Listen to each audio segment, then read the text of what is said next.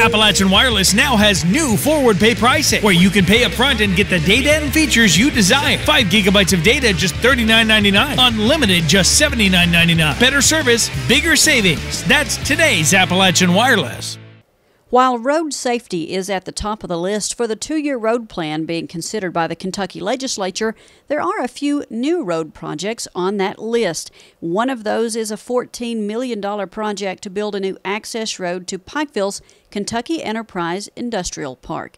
Pikeville's Economic Development Director Sean Cochran says the park is already technically full and a second access road will soon be a necessity.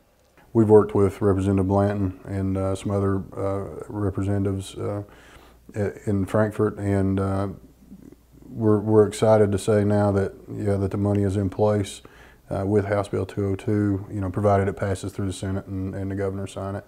Cochran said initially consultants said it could take as many as 10 years to fill the park, but after the first year, several companies signed agreements to occupy the entire park. And things continue to move forward. You get to the point where you're like, okay, I want to start seeing some things on paper, and that's where we are now. We're still, we're getting to that point. Obviously, Silver Liner, that deal's already complete and signed and going, and he should be in production. As a matter of fact, he's doing interviews this weekend. The new access road will be built on the back side of the park, giving an additional option for large trucks to access the property. Work will begin as soon as House Bill 202 passes in the Senate and is then signed by the governor. In Pikeville, I'm Shannon Deskins, EKB News.